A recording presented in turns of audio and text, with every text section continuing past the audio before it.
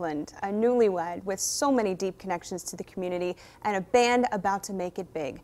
His life, of course, cut short in a tragic accident. 4029's Daniel Armbruster is live for us tonight outside of Craig's memorial service in Rogers. And Daniel, that's set to start in about 45 minutes. That's right, Kelly, and a steady stream of people have been coming in to the parking lot here at Cross Church. It's starting to fill up.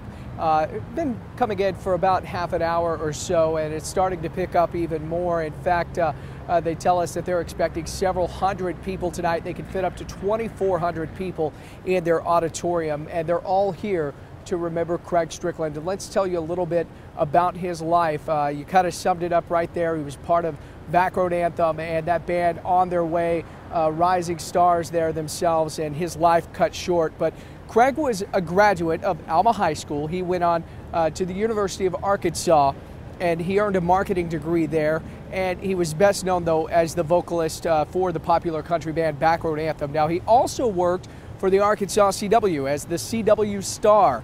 And Strickland also, many people say that he had an outgoing personality. In fact, many of those who worked with him, Kelly, I know you did, you say he knew how to work a crowd, and he could also make you feel as if he was just talking directly to you. And of course, the past few weeks, obviously very emotional for those who knew Craig personally, including his wife, Helen Strickland. Now, she has stayed very strong throughout this entire process, according to those who are very close with the family.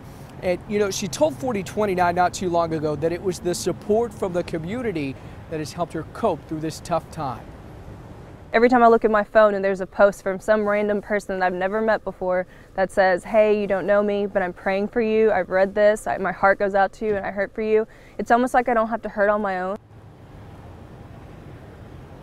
And Helen Strickland recently described the last moment that she saw her husband. It was right before he left for that duck hunting trip where he was killed.